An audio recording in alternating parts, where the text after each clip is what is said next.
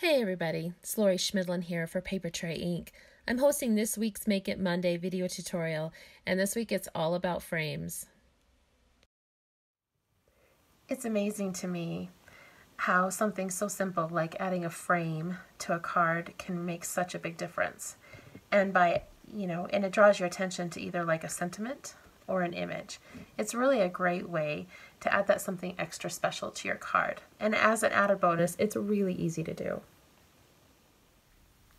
All right, for the first card, we're going to create a frame around a sentiment, like I did here.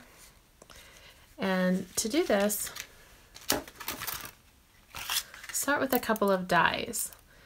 I'm using 2 of the rectangle dies from the Noted Scalloped A2 die set. I'm using the large rectangle and the medium-sized scalloped rectangle. So I'm going to place them face down and center them.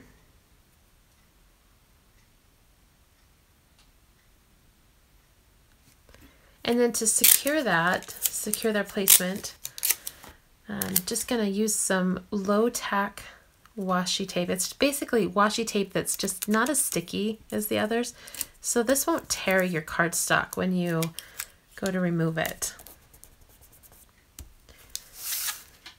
So we're going to run this through our die cutting machine. And then afterwards, after the frame is die cut, I added some dimensional foam and adhered it to a soft stone cardstock that I had already embossed the Happy Birthday sentiment from the Penned Elegance stamp set. Now, to embellish the card, I'm going to add some flowers and leaves. I stamped and die cut these flowers and leaves from the Farmer's Market stamp set. So usually when I do this, I play with the placement quite a bit, but since I already know where I want these to go, I'm going to go ahead and just stick them down. If I'm not using dimensional foam, I like to use some liquid adhesive because it gives me a little bit of time before it dries so I can stick my leaves and things underneath and kind of play with them a little bit if I want to.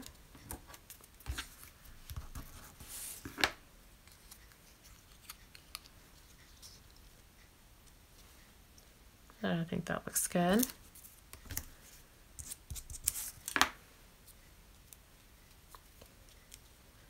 I'm going to tuck that under there.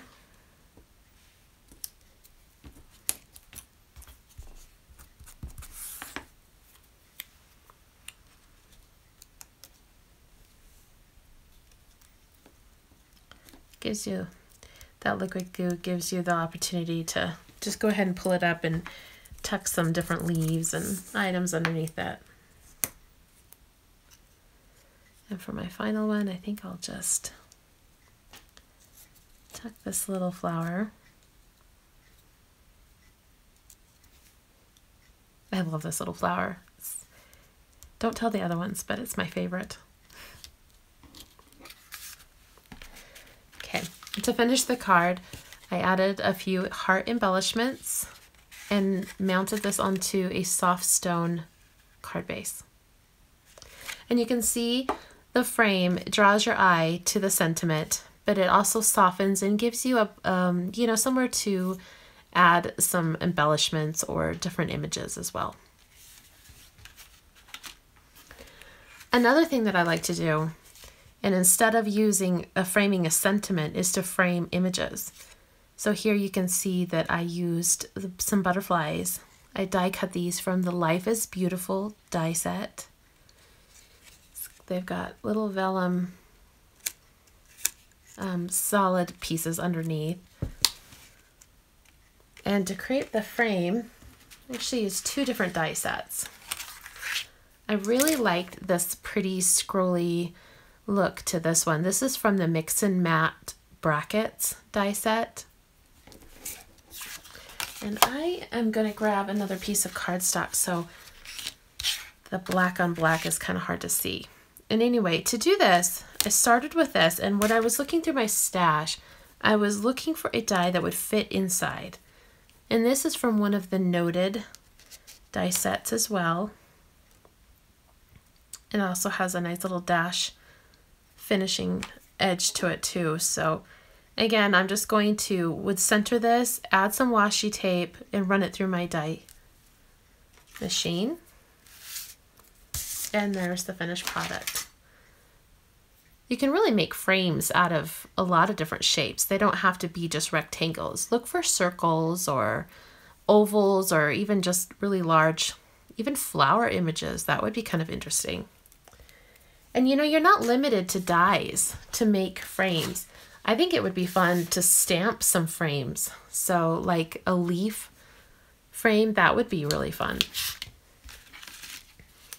For my next card, we're going to create another frame around a sentiment, but this time we're going to use a smaller frame. So instead of taking up the whole card, it's just going to be a small portion. These are really fun to do. In fact, I probably make more of these than anything else. All right, to start, I'm going to use the Leaf and Sprig die set. Well, it's actually just a die because you get all of these, it cuts all of these different size frames from the one die. So you get all of these different sizes to choose from. And we're actually going to use this one.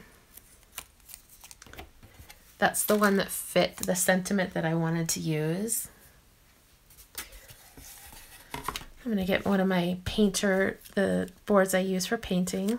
And I added some temporary adhesive to the back of this frame. That's going to keep it in place because I'm going to do a little bit of ink sponging and I don't want it moving around.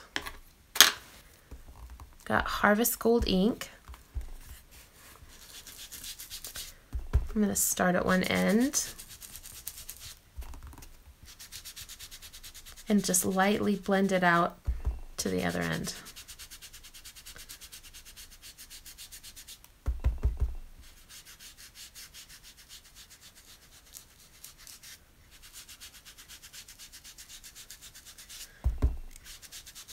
I really enjoy the ombre look.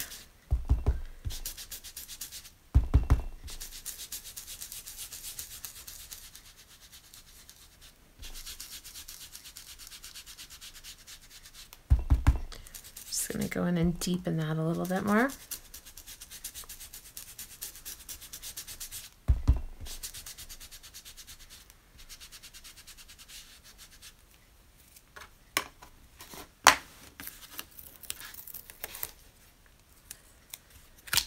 There is the frame.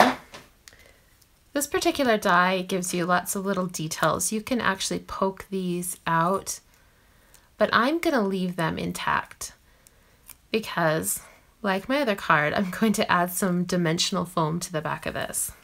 You know me, I love my dimensional foam.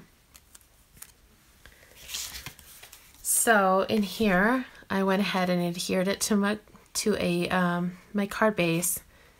And here I stamped the Wonderful Friend sentiment. This is also from the Penned Elegance stamp set. And I did a little bit of ink splatters there to just kind of fill in some of that white space.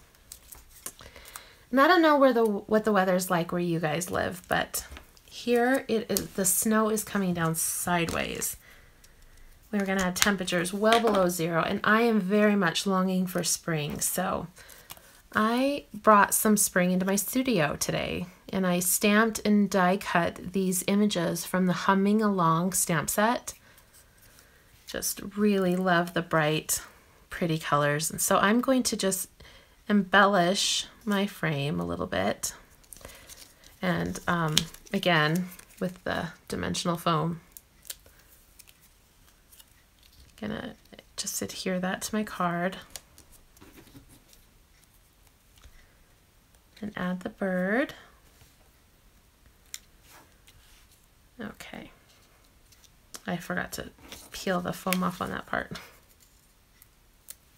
There we go.